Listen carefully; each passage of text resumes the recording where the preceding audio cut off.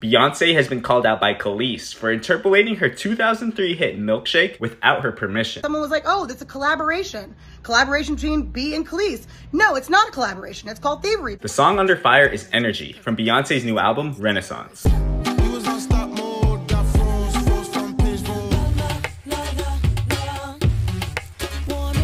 Kellis says nobody reached out to her and instead found out through one of her fan pages. From one artist to another, you should have the decency and the common sense and the courtesy to call. Notably, Kellis is listed solely as a performer and not a songwriter on Milkshake. She also called out former collaborators Pharrell Williams and Chad Hugo of the Neptunes, who have writing credits on both Milkshake and Energy. You want to talk about Pharrell time? Oh, cause I'm happy. I'd be happy too if I was stealing all kinds of folks' publishing and rights to songs. Kellis points to the situation as a larger problem within the music industry. It happens to a lot of artists. It happens all the time. And I think that really something needs to change. And this just might be the fuel that I needed to actually do it.